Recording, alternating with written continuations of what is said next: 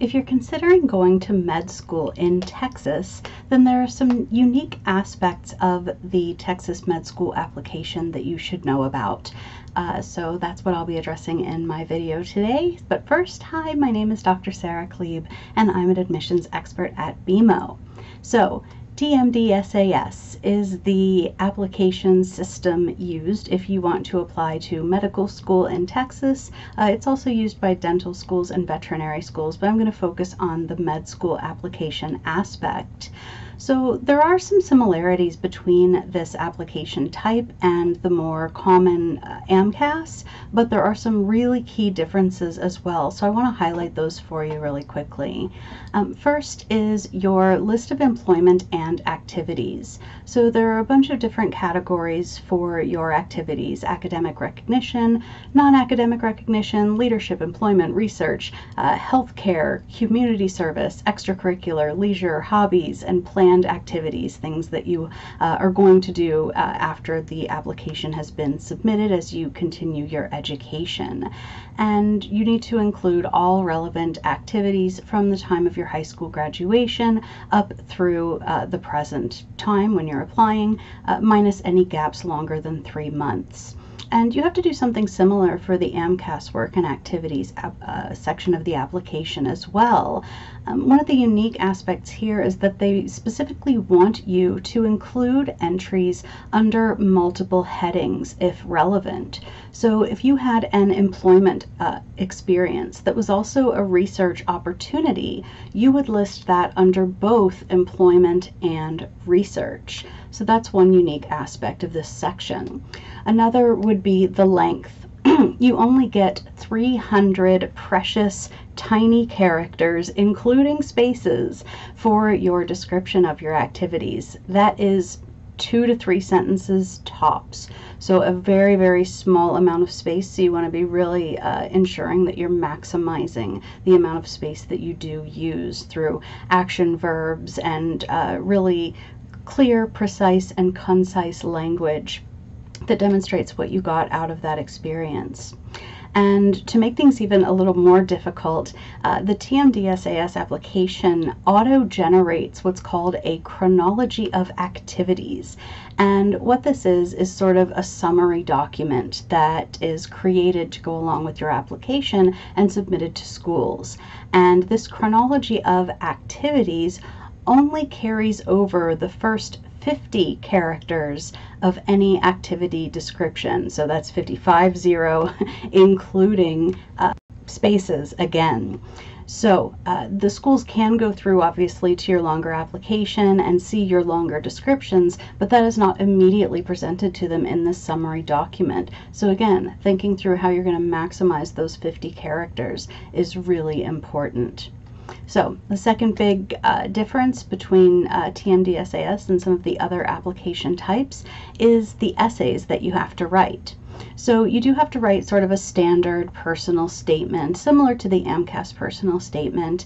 For this one, again, the character length is different. You get 5,000 characters, again, including spaces. And this personal statement essay should include your motivation to pursue a career in this field, what led to that decision, answering the question, why do you want to be a doctor, and discussing the value of experiences that you've had preparing you to be a physician. However, there are also additional essay opportunities, if you want to think of them as opportunities, hopefully you do, in this application. Along with that personal statement, you get also a personal characteristics essay of 2,500 characters, including spaces, and this provides you the opportunity to describe some of your own personal attributes that you think would contribute to the educational experience of your class community as a member of that community. So this can include personal background, talents, skills, or experiences that make you uniquely you. And so this is meant to sort of demonstrate how you can enhance the learning experience of your classmates, and it also specifically notes inclusion of people from diverse backgrounds or people with diverse experiences. So it can be thought of as similar to a diversity essay. But wait, there's more. You also have an optional essay, 2,500 characters as well, that is strongly recommended, where you can discuss any issues, experiences, or other pertinent information that just hasn't been discussed elsewhere in your application. There is a prompt for this essay, unlike the other essay options that you have. They request that you briefly discuss any unique circumstances or life experiences that are relevant to your application, which have not been previously presented. So this can be a space to discuss any particularly formative experiences you've had in your life that haven't been addressed previously, or that you'd like to maybe expand on, or also to explain any extenuating circumstances or maybe gaps in your application, or just anything else that you really want the admissions committees to take into consideration in the review of your application. But we're not done yet. If you're applying to a dual degree program, so an MD PhD program or a DO PhD program, that's osteopathic doctor and PhD, then you offer another essay of 5,000 characters, including spaces. And so this is to give you the opportunity to talk about your motivation for pursuing this specific kind of degree program. So you need to include a discussion of your research interests and your career goals, specifically as an applicant to this kind of dual degree program.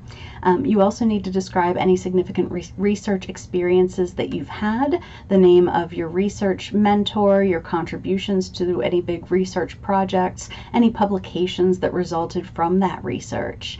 You know, any PhD program, whether it's a PhD program on its own or as part of a dual degree program, is going to be a research-based program, and an immensely intense research-based program as well. So you need to be able to demonstrate that you have those research capabilities and experiences needed to succeed in such a rigorous degree. And you also need to distinguish why attaining a PhD is necessary for your own interests and goals, which is to say, what a dual degree will allow you to do or pursue that you simply couldn't do by just pursuing an MD or DO degree. And then the final distinction, and one that's really important, is the residency requirement. Again, this is a specific application system for Texas. And the reason that it exists is that the state legislature of Texas limits the number of non-residents who can go to each medical school in Texas to only 10%.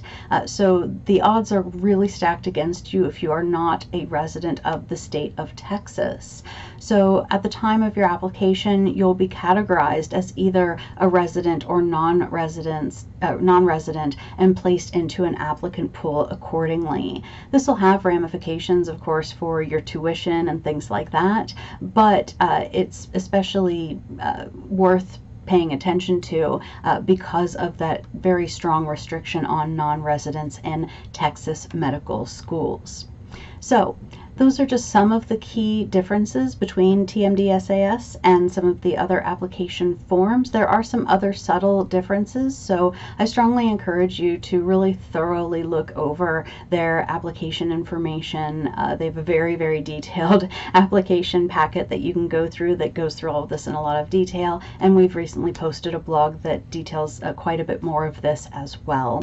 So I hope that you found this video enjoyable and helpful. If so, please do go ahead and like it, share it with a friend who might benefit from it. Be sure to subscribe to our channel on YouTube so you never miss out on videos like this. Follow us on Facebook and look for us on a variety of other social media platforms. If you'd like us to help you with your application, click the link that should appear either above or below this video to go to BeMoMedApplication.com, check out our programs and schedule a free initial consultation. We'll set you up with one of our admissions experts to answer any questions you might have and get you started on your preparations. We have programs to suit any of your needs, and we're always happy to work with you to determine which plan is going to support you and your goals most effectively. As ever, thank you so very much for your time. Take good care, and I'll see you next time.